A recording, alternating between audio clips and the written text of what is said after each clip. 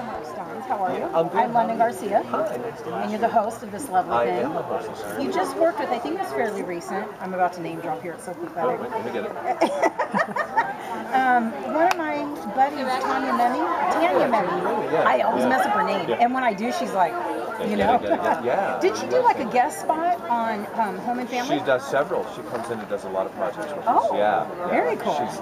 She's lovely. She's got such a charming personality. Yeah. So, very cool. And that show's doing really well. Home and Family, we Yeah. picked up her second season. They're talking about expanding it even more, and the network is really behind it.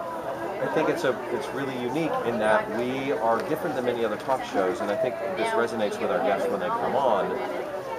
We had Paul Anka on today, and he's like, "This is where we're doing the show," and we're like, "Yeah." And even somebody who's been around for 55 years in the business, Yeah. he saw it and felt how unique it was in what we do, and we're very homegrown, and that's part of the appeal. Is that so many shows, I think, in television are trying to be really slick, sharp, and you go in and it's a very sterile environment, and we're completely opposite of that. I love that. So Yeah. No, that's so true, because I'm doing my own little independent reality show, and I laugh because I say it's real. Yeah. It's real in a way that is not pretty. Yeah. Well, that's part of what I think it's we're seeing in our fun. culture. Yeah. It's seeing that shift. The highly produced reality shows are annoying. They're really good reality shows that, you do have to have some producing, but they're really low-lying producing levels, and you let it happen. Are very interesting.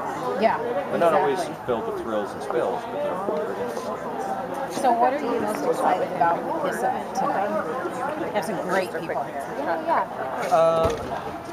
I think being involved in this is I make TV every single day, and to be here is an honor to sort of be part of the wolf pack. I'm in a very strong group of women. Some people say it's still a man's world, and it may still be, but these women are kicking ass. Yeah, and totally. that says a lot. It says that there's perseverance, there's passion, there's liveliness, there's creativity. There's a lot. Just like you said, they're very strong. There's so many strong women like that, and it's so cool when just when guys respect that. Yes. And kind of like let women have their space, and you still know who you are and doing what you do. Yeah.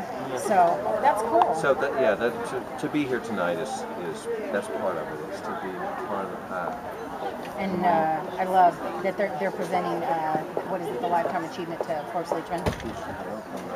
She's so great. Yeah, I know. Oh my gosh. And Wendy Malick was just on our show talking about that reunion that was on hers from the Mary Tyler Moore show, and it was great to have her on. She's speaking. Yeah, that's what she was telling me. They're both super funny. Funny women. Yeah. So very cool. Well, you were very gracious. Thank you very much. And thank you for taking the time. Sure. Have a great time in there. And good luck with the show. Much success. I will tell you.